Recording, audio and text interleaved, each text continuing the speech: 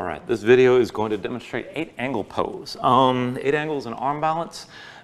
Takes a good bit of hip opening, some hamstring opening, and it's an odd position. It's asymmetrical, so it's a little odd to get into. So it's easy to kind of fall down. So there's a good bit of strength you got to work and a good bit of mobility you have to work through your joints. And I'm just going to go through kind of a basic entry to this pose, and this isn't the only one, keep in mind, but just feel things out as best you can. So coming into this from this seat, I'm going to bring my right leg as my top leg as I come into this pose. I'm just going to keep my left leg down and bring my right leg up. So the right foot comes up, I'm going to bring my right arm inside that leg, and then with both hands, I work the leg up the arm.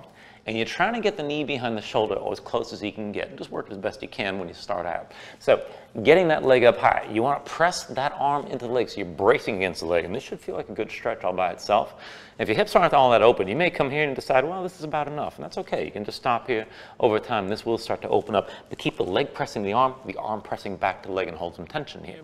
Now, to take it toward the arm balance, I'm going to extend my left leg forward and then lean forward from here. So you want to lean into this and pull your belly in and keep the leg pressing the arm pressing back to the leg.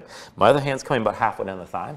And then from here, you want to press down into the floor, lift your butt up off the mat, but stay folded forward. And that's how you're going to actually find the balance. So you're going to keep a bend in the elbows and keep your shoulders forward.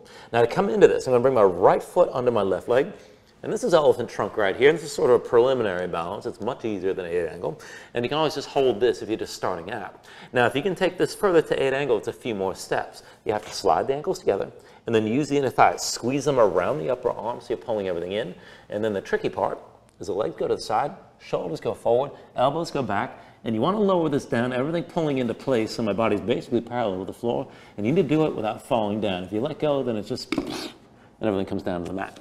So just work things as best you can and feel things out. And again, you can stop this at any point. It takes a good bit to lift into this, and it definitely works the inner thighs and starts to help open up the hips, just working on the poses that get you toward the pose.